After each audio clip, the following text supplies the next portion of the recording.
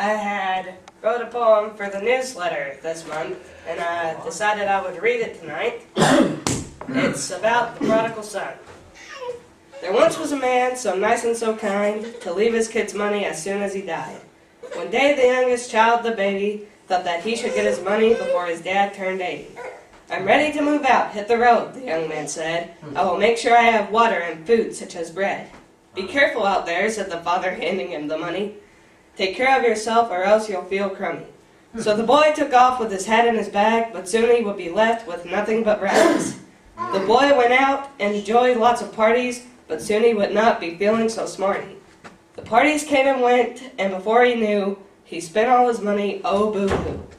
Then he had an idea, yes, it would be great. He would feed all the pigs on a farm of 8.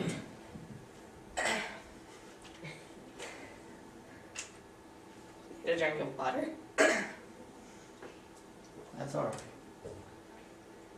Soon he resorted to eating pig chow, then he would start helping the cows.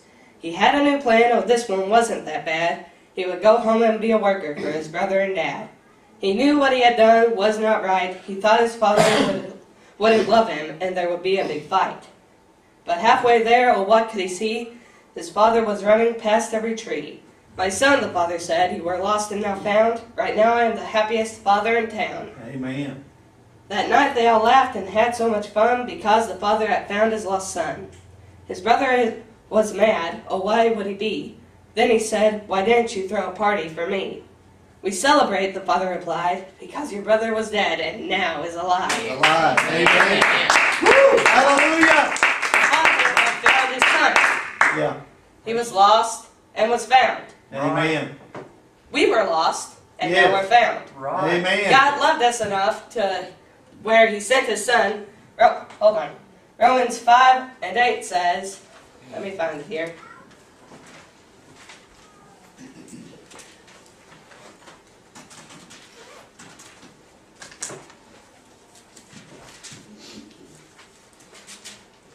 Romans 5:8 says, but God commendeth his love toward us, and that while we were yet sinners, Christ died for us. For us. Amen. He loved us enough. While we were sinners, he sent his son to save us. Right.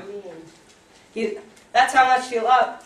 That's how much he loved us. John 3:16 says, for God so loved the world that he gave his only begotten Son, that whosoever believeth in him should not perish, but have everlasting life. Yeah. He loved us enough to while we were sinning, we were at the bottom of our life.